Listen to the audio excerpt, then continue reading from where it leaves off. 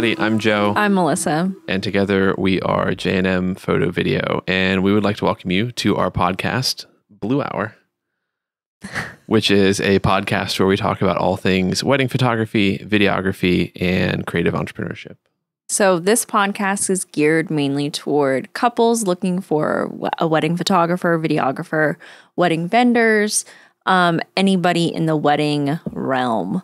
Why do we call it Blue Hour? Well, we call it Blue Hour because the only time we can really record this is after our girls go to bed, and Blue Hour is the time right after sunset.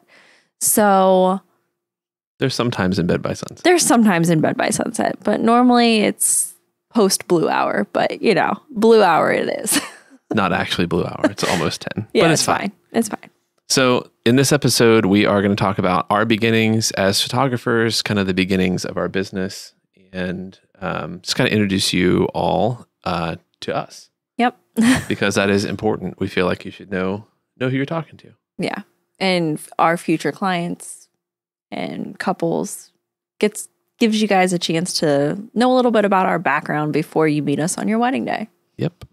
And the goal of this is just to have a more long form place to do that. We make Instagram reels, we make all these things on the internet, but there's nothing else like this that we do. So right. We're diving in. Yeah. So the goal of the show is to support our clients and give some advice.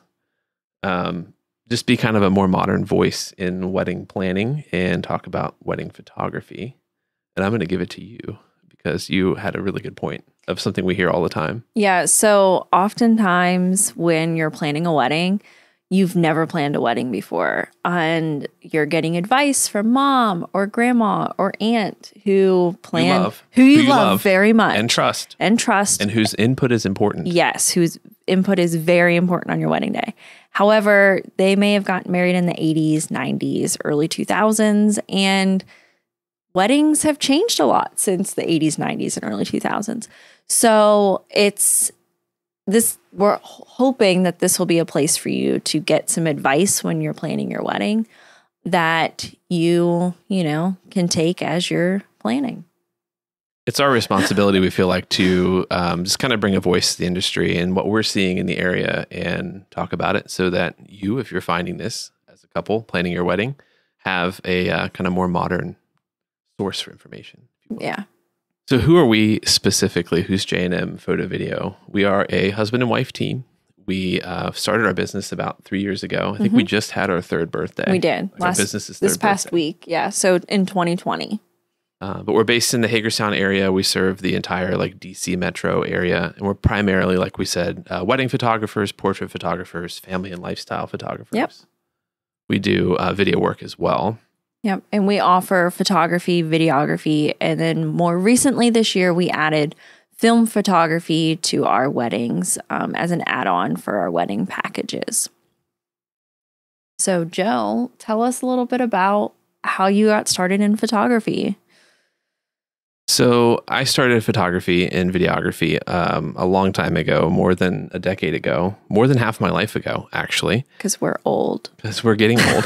But we're not that old. We're only 31. Something like that. But I started in video, actually. My best friend, who is still a really close friend of mine, suggested that I do this video internship with him and his uncle back in high school. And I just fell in love with cameras. It was my new thing. Paths kind of weaved a little bit. And I went into audio recording, which is very similar in kind of technique and workflow and everything else to video. And I did a lot of video work on the side while I was learning audio. And all of the concepts that translated just made a lot of sense for me to continue doing video. So picked up photography along the way, started doing paid work a couple years ago, got into weddings through, would you call it a mentorship? I don't think it was an official mentorship. Masterclass? I don't know. I would call it more of a masterclass, a wedding workshop, if you will. There you go. Where another close friend of mine kind of pulled me into the wedding scene. So it's been a lot of fun, and I love doing it. Mm-hmm. I've spent half my life doing it at this point. Yeah. So why don't we turn it over to you? Okay, so I have not been in photography as long as Joe, not half my life.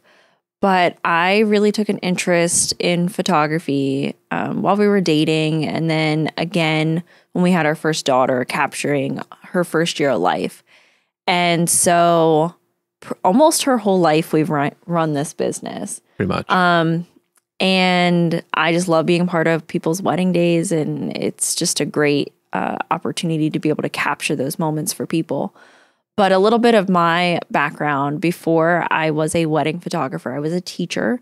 So a lot of our organizational stuff for our business, I kind of take a hand in. I run our calendar. I send the invoices. I schedule our lives pretty much. All that's not my jam.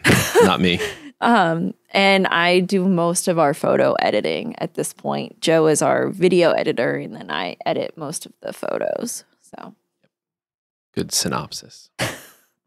Why don't we talk about our passion and why we do this? You're kind of touching on it, but a big part of it is capturing memories that are meaningful to people, and being there and taking the responsibility of capturing someone's wedding day. It's a big deal to us. And they're things that last a lifetime.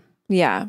You know, I don't know of any other job you have where you affect somebody's like core memories. No. And in your wedding photos, you'll look at for years to come.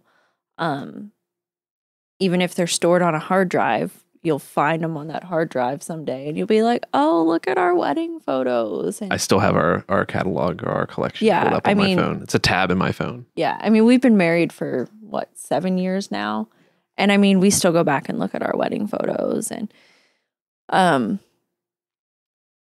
your wedding photos are something that you can never get back to. So picking the right photographer, videographer, someone you're going to spend your entire wedding day with, you want to be able to trust that person and know that they're going to do the best possible job they can to capture those memories for you and to create that story in every frame. Exactly. And we feel like it's our responsibility to represent photography at the highest level for our clients. Just every piece of their photography experience is important to us. It might be the only time you run into a professional photographer is on your wedding. Hopefully not. I mean, hopefully you hire a professional photographer to take those big moments for you. We like to do lots of other kinds of photography too, and see the value in documenting other parts of your life. But if that is one of the only times you hire a professional, we want it to be the best experience ever.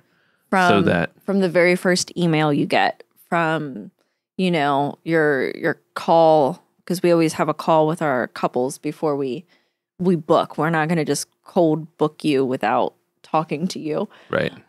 We want all of those touch points to be the best possible experience for our clients. So we have notes because we felt like we needed notes, and now we are through the notes. Yeah. So I guess we should probably wrap it up, right? Yeah. So this is just here is who we are. Very loosely collected. Very loosely. Who we are. Introductory podcast. We hope that you'll return for other episodes and come back and visit us. We're going to try to make this as consistent as possible. Yeah. And I think that's the only thing I'm willing to promise here and now, is as consistent as possible. Yeah. There are definitely going to be times of the year when we could put out episodes more regularly, but we are at the tail end of our busy season right now. So I won't say photographers ever have a off season. Yeah, we don't really ever have an off season. There's always something going on. So yeah. But we do have a slower season. Yeah, we have a slow season. We do have winter. Winter is generally slow. Yeah.